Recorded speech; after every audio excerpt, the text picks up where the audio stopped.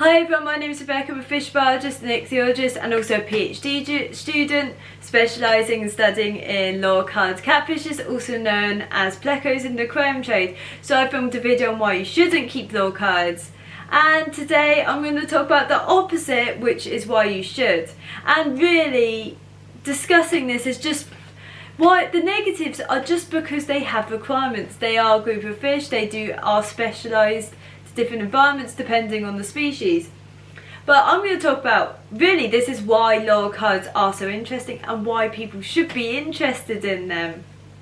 Because if anything, you keep fish that are interested. These are fish maybe not for your decorative aquascape. There's so many requirements that contrast so much with decorative aquascapes. But these are fishes that are, well, just fascinatingly diverse and interesting. So there are 1,040 species of loricariids described so far. That's a vague number from when I last looked, I think.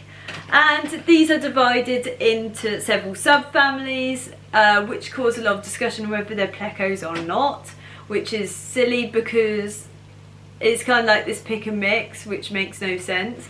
But why you should keep them, there's that many species, there's more than many other groups.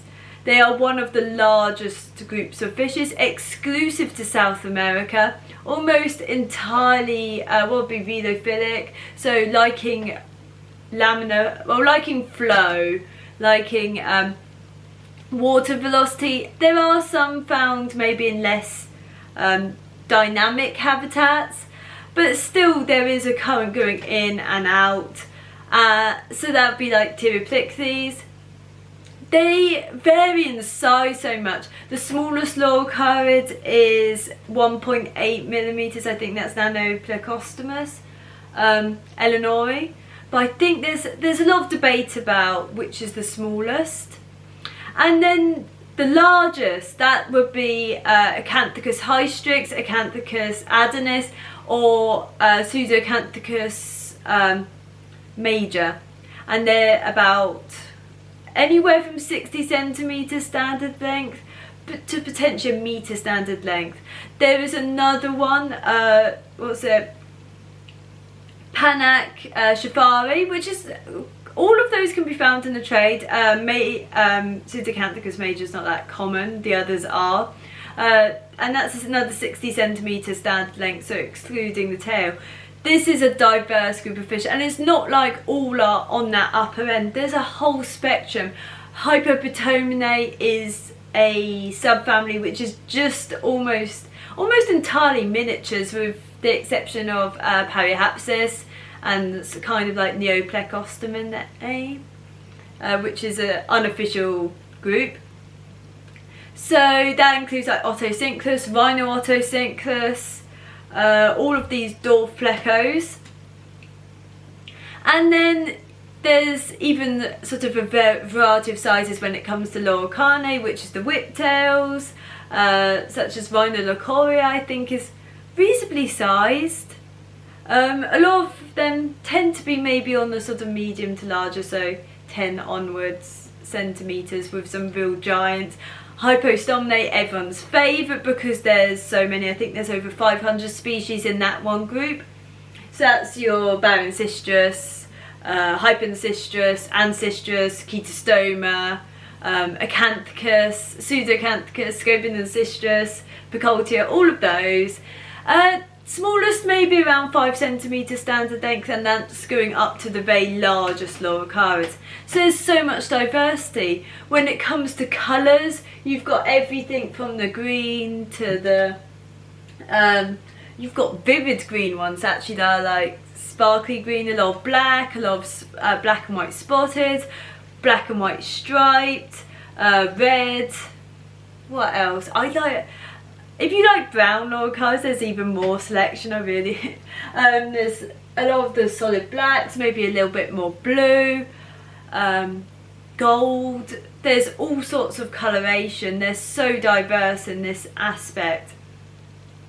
And, well, I don't think buying them for the colour is entirely, because their colours do change, and that's probably why Also they're so interesting because as they age and they develop, they change just so much. These ones would have had large orange seams, potentially maybe a little bit more spotted. These guys definitely change a lot with age. So that's maybe something so interesting about the coloration, but the shape diversity. There's the sand-dwelling Loricariidae, which are like Pseudohemidon planilocoria. Spatulocoria. That's a really difficult one because that's almost that's more of like a decor aroma, I guess, or like what's it, hardscape wood, something like that. And then there's ones which deal with more flat surfaces, like flat rocks. There's ones that prefer a more rugged surface. There's ones that prefer wood, and this is reflected in their body shapes. You get the deep bodied, the wide bodied, the flat, the long.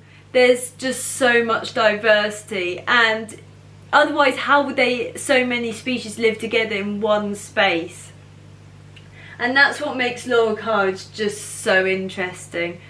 Not just that, but their diversity of diets. The majority are detritivores or algivores, and that's even within the aquarium trade, but there is diversity within that. Some specialise in different algae, some specialise in different maybe bacteria, and it's not even well studied. Then there are carnivores, and there's different kinds of carnivores. There's the ones that entirely feed on the substrate, and some might be herbivores or algivores, detritivores that feed in the substrate. There's ones that want flat surfaces, ones that probably extract their food from the food item itself. There's ones that go into crevices. There's not just one diet, and this is probably one of the most interesting aspects to cater for, because a lot of the hobby kind of forgets this. Vegetables don't make the best, they're not even a comparison to their wild diet, but feeding mushrooms is really interesting.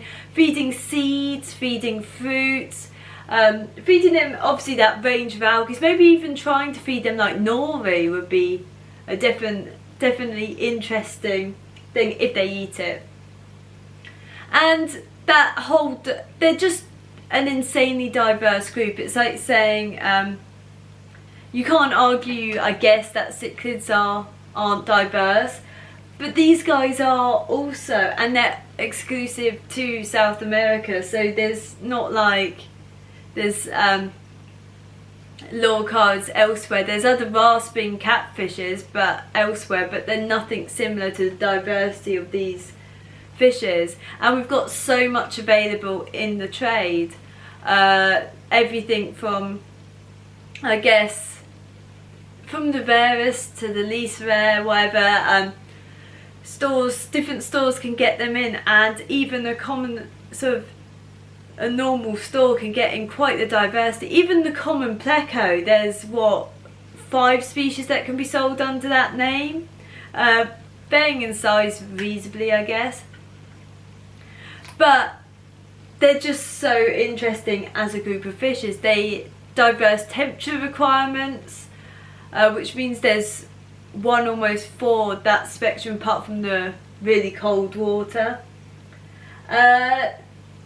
And even like decor, some prefer sort of more rounded rocks and would do better with that. Others would prefer the woods, the crevices, the stuff like that. Different cave sizes, different types of spawning. Some spawn on the glass and look after that, and some spawn in caves.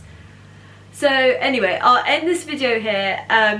Thank you for watching, and goodbye.